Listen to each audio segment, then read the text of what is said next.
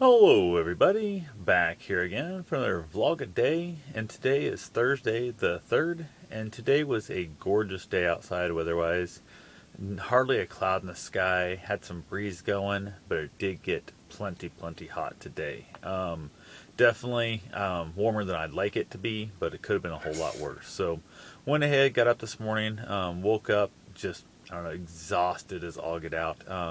I had crazy dreams. I got woke up probably 6 different times throughout the night from the most vivid, crazy dreams I've had in months. I was absolutely ridiculous shape I was in. So one of the dreams, in the dream I was actually dreaming that I was shoveling snow, and I was shoveling out both my driveways and stuff, and I was the one on my shovel that was probably 65 feet to 100 feet, something like that, of just deep, heavy, crazy snow. And that was the first one it woke me up. And I woke up, and I swear to you, my back and my shoulders and my neck was so sore, and my arms hurt. Even right now, still, I mean, after all day, my arms hurt like as if I've been shoveling snow all damn day. Like, it's the most weird thing. It's almost like the dream was real, and like I said, I was exhausted. I woke up from it. Every part of my body hurt from it. And it still is tender, almost just like as if I had been out shoveling for hours, and it was the weirdest damn thing. I haven't had a dream be that vivid and that real in the longest time. So either the dream really screwed me, or I'm a time traveler. I don't know which. So hoping it's not time traveling. So if I got that time traveling ability, I'd like to think I didn't go forward or back a few months and just shovel my driveway out. It seems like a real waste of time, but who knows? Maybe this winter I'll come out one day and my driveway will be fully shoveled on both driveways, and I'll be like, holy crap, that dream was real. So then I'll be impressed by it, but right now, oh my god, it sucked ass. So had many other dreams. I think I had, like I said, 5 or 6 different times I woke up from just the most horrendous, wretchedly vivid dreams. It just really scares me. So when I finally did actually wake up, I didn't get up right away. I kind of hung around bed and just kind of chilled out a little bit there, and realized that my neck and back and shoulder are out. I fell off a ladder washing the roof of my van, and I didn't fall like down and hit my head kind of thing, but in the process of catching myself and falling off there, landing on my feet, kind of one foot on the ladder, last rung and one on the ground, and trying to catch myself, my left arm, I threw a bunch of stuff out of whack. So the last couple of days I've not been sleeping with a damn, and then last night was just horrendous. So I decided to go to the chiropractor. The chiropractor that I used to see years ago had started like double and triple booking his appointment, and it's just horrendous when he'll fall behind. And it's one of those things where the secretaries do the booking, but he allows them to get away with it. Then he falls behind. He has no time to talk to you, no time to really work on you, and a lot of times you're an hour and a half out past your appointment to even get back in the room. And I just got tired of it, so I stopped seeing that dude, which I'd been seeing him for literally my entire life. I mean, I think I went to him the first time I was like a teenager. Might have been 12 years old, something like that, first time I saw him. And I'd given up on him. I went back one other time, and same thing happened. It was like third visit. Because I told him the reason I'd left was because of the overscheduling. And the first couple times they'd scheduled me where I was the only one there, so he could get to me on time.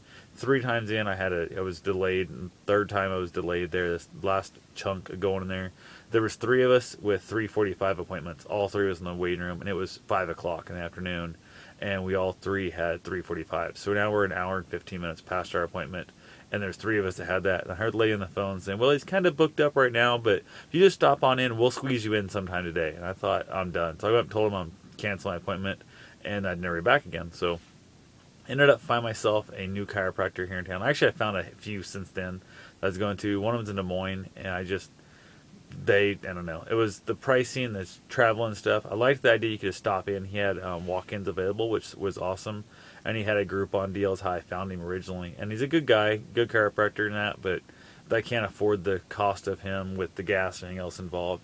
And then not having a coupon or whatever Groupon type deal. And he wasn't willing to make, I don't know, just it was one of those things I couldn't afford it. So stopped going to him.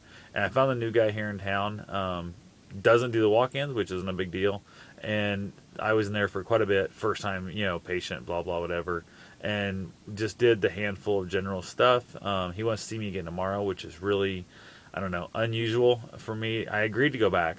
My shoulder and stuff's out so bad that my running's really affected by it. And I've got my race coming up at the 12th. So if I've got to go back, they're off Monday, so I can't with the holiday and that. So it'd be Tuesday before I get to see him, and I think I'm going to be hitting the road by Wednesday at the latest, kind of thing. So I got to get that figured out here pretty quick. So I saw him this afternoon, like 5:30, I think, like that, whatever the hell it was.